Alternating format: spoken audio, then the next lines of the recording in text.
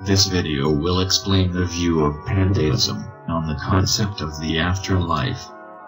As with many other questions of this nature, there is no single monolithic pandeistic view.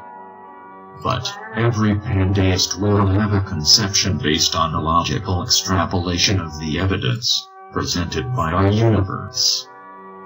Theistic views of an afterlife tend to be dichotomous, split into a pair of possibilities, an eternal reward or an eternal punishment. These conceptions reveal an inherent unfairness, for even those guilty of finite, possibly minute wrongs, are punished infinitely, while those possibly bearing only slightly less guilt are rewarded infinitely. These conceptions reflect an irrational model of the deity, which cannot be taken seriously. Amongst the various models developed under the theory of pandeism, some propose that there's no afterlife at all, our Creator simply destroyed itself in becoming our universe.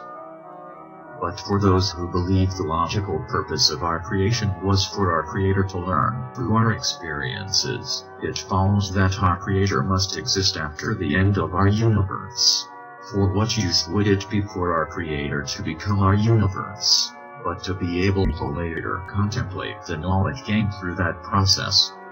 In this circumstance, it is logical to expect that our individual consciousnesses will be preserved within the mind of our Creator, and that we will share in the knowledge of our Creator. It is rational to suppose that, in sharing in the experience of our Creator, we will share in the experiences of other lives sustained within the experience of our Creator.